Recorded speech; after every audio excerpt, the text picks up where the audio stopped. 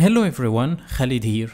If you're just starting on Instagram, you know that it can be very hard to build a community and it is also very slow. So people like to use what we call follow and unfollow marketing campaign. You follow a number of people per day and you wait till they follow you back. Then you unfollow them, or you only unfollow those who don't follow you back. Of course you can do that manually, but it takes a lot of time and effort, so you can use a bot. Two advices before you do. First, don't overuse it, especially when you're just starting, and before you use it, take time to put some content there.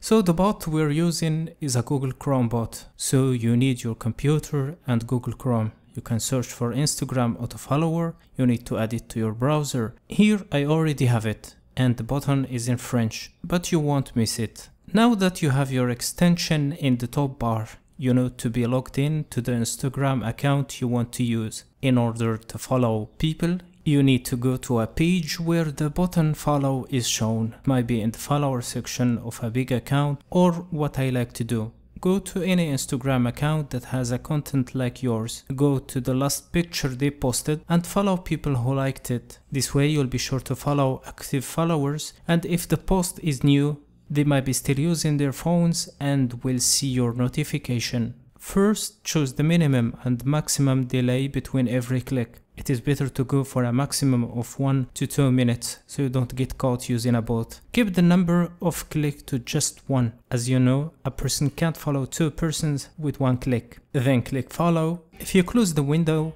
refresh or close the browser, you lost everything and you need to click follow again.